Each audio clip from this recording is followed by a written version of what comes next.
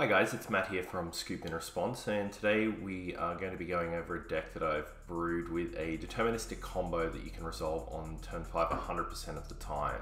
This is of course assuming there's no interaction, but the coolest part about this deck is it's extremely budget friendly. So at the time of recording it is $36 complete. So that's obviously super awesome to try out a new deck for such a low cost. The deck itself consists of 85 basic swamps, which is going to help the budget pretty significantly. So it's a bit of an interesting deck, and obviously the commander that we are looking at is Varragoth Bloodsky Sire, which is a new card that's come out with Kaldheim. It is a 2/3 for 3 with Death Touch, and it has a boast ability, which is basically Demonic Tutor. Or rather vampiric tutor, that you get to search your library for a card, shuffle the library and put the card on top of it. So it's pretty cool. But yeah, as I said, about 85 basic swamps, which really help towards the budget. You're probably wondering how the hell that's going to work, but I guess the list itself, we've got 5 creatures with Cryptic Trilobite, Uggin's Conjurant, Zulaport Cutthroat, Shimmermere and Bone Miser. In addition to that, we've got 4 instants with Dark Ritual, Cabal Ritual, Empty the Pits, and Ad Nauseam. And then we've got 5 artifacts with Lotus Petal, Tormod's Crypt, Welding Jar, Soul Ring, and Spawning Pit. You can switch that for an altar or something like that if you don't have the Spawning Pit. I just went for the cheapest card that actually gives us the effect that we want. And of course our commander as well, so Varragoth Bloodsky Sire. So the deck is obviously very simple, but it does have a very specific way that you win if you want to execute the win on turn 5. So we'll go through that now with the play pattern. So turn 1 is a really simple swamp and pass. Turn 2, swamp and pass. Turn 3 is a swamp and you play Varragoth and pass. So there's obviously nothing happening in the first 3 turns. Now, if you were to go down a more expensive version of this deck and put in, mana rocks and everything like that, you're more than welcome to do that. There's a reason that we've kept the overall CMC with our deck very low at a total of about 25, just because we want to be able to use Ad Nauseam completely. So turn 4 is where we actually take our first real game action. So we play a swamp and we attack with Varragoth to activate the boast ability, which will let us tutor our Ad Naus to the top of your deck. So really Varragoth is just there to allow us to get our Ad Naus guaranteed on the top of our deck for turn 5.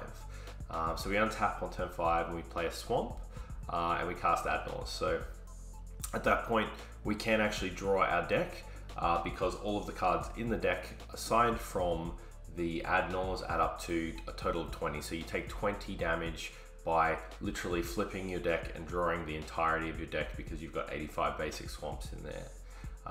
Yeah, so it won't kill you. Normally, Ad Naus, you're building it and playing it in a EDH deck, but I thought this was a really funny way to have sort of mid-power, combo that's quite deterministic. So we've got our entire deck in our hand. And we want to cast the following. So we play Welding Jar for 0, we play Tormod's Crypt for 0, we sacrifice the Welding Jar targeting the Tormods, and then we sacrifice the Tormods targeting an opponent, definitely not our own graveyard. Now the whole point is just to get these 2 artifacts into the graveyard. We don't need them to do anything else. It doesn't matter if they don't exile any cards or anything like that. Then we play Cryptic Trilobite for 0, that goes into the graveyard. We play Uggin's Conjurant for 0, that goes into the graveyard. And then we play Lotus Petal for 0. We then sack this for 1 black. So we cast Dark Ritual, which gives us a total of 3 black in our mana pool. And then we cast Soul Ring and tap for 2 colorless, which gives us 2 black, 2 colorless in our pool. So in our graveyard, we've now got Ad Nauseam, Welding Jar, Tormod's Crypt, Cryptic Trilobite, Uggin's Conjurant, Lotus Petal, Dark Ritual.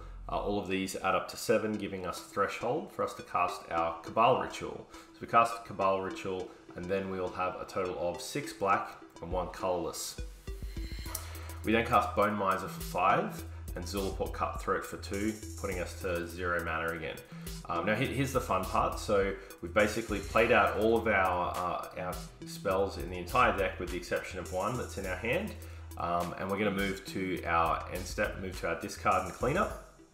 So at the cleanup step, we discard everything in our hand with the exception of 4 swamps, Shimmermere, Spawning Pit, and empty the pits. So this means that we're actually putting 76 swamps into our graveyard. And this will create 76 triggers for Bone Miser, which means that we can resolve those 76 triggers of the Bone Miser to generate 152 black mana. Then we cast Shimmermere for 3, and thanks to Shimmermere's ability, we can then cast Spawning Pit for 2, because we get flash to all artifacts with Shimmermere. So this brings us to 147 total black mana in our mana pool, thanks to Bone Miser. We then want to cast Empty the Pits, and we're going to delve the 84 cards in our graveyard as well for X equals 127, which will generate 127 zombies. So with 127 zombies on the field, we can then proceed to sack each of these creatures to Spawning Pit, and each time we sacrifice a creature, we're going to be dealing 1 damage with Zulaport Cutthroat, which means that we'll be doing 127 damage to each of our opponents and getting 127 life from Zulaport. So that's basically how the deck works, and so it is like 100% deterministic. You cannot fail in any way unless someone removes a key piece or counters a spell. But it's really important to note that missing a land drop will affect the turn in which you can go off. So sometimes you'll get the Sol Ring opener and everything happens a turn earlier and you can win turn 4, but often you won't. But the most important thing is you need to be able to start the game with 4 or 5 lands at an absolute minimum. Just because, you know, otherwise you're not going to be able to cast your Ad Nauseam on turn 5 when you should be able to do it. You're not going to be able to get your commander out. Yeah. So this iteration of the deck is intentionally designed to be the absolute cheapest version of the deck. And while we're still maintaining that complete deterministic resolution of your combo by turn 5, with no interaction, obviously. Yeah, so thanks very much for checking out the deck. It's really fun to sort of just come up with these ideas, and I'd encourage anyone to have a crack at building this and playing this, just because it's a really fun way to surprise your play group. You know, it's going to look like you're doing absolutely nothing, and then the next turn you've won the game. So yeah, lots of fun. Look, thanks very much, and I'll see you next time.